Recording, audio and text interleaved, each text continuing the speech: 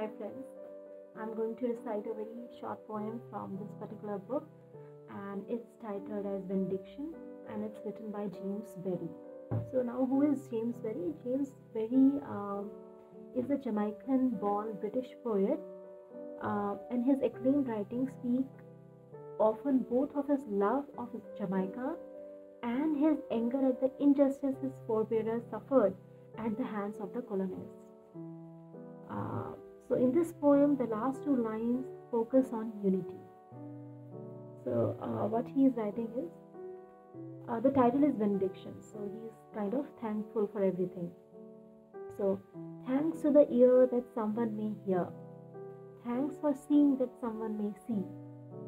Thanks for feeling that someone may feel. Thanks for touch that someone may be touched. Thanks to flowering of white moon and spreading shawl of black night, holding villages and cities together. So he is kind of in this particular poem talking about the unity of black and white. Thanks a lot for listening to me. Bye bye.